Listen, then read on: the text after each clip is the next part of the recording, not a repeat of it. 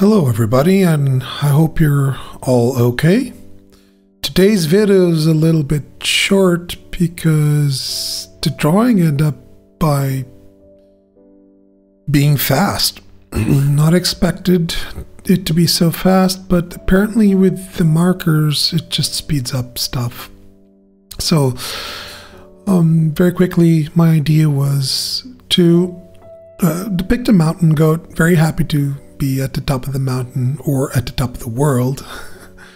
And I wanted to do it in a good humored way. I also wanted to do something simple, and this time, much like in the squirrel thing, I really wanted to be sort of conservative with the black ink.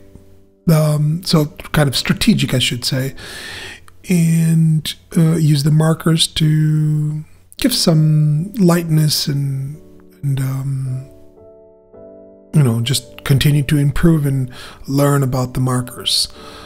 So that was my intention here, and I'm having fun with these markers, but I'm already missing what I am starting to consider my native style, so to speak, which is the more rendered kind of style of, you know, black ink scratched and rendered and all of that. I really am enjoying it, but I'm also enjoying the marker. So this is a kind of a inner struggle, so to speak. I will probably still do a few more marker-based drawings.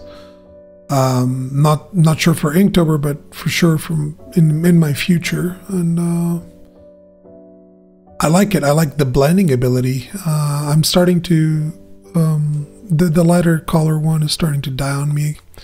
But the big advantage, and the reason why I really bought Copics, was because I can refill them. They sell refills, and one single refill, which costs about the same as a marker, can last you for a lot of times to refill one of these markers. So that's what I'm going to do. As soon as I can, I will purchase the ink that is used on the marker, and I will use it to refill the marker. It's actually well thought out. So that's it, guys.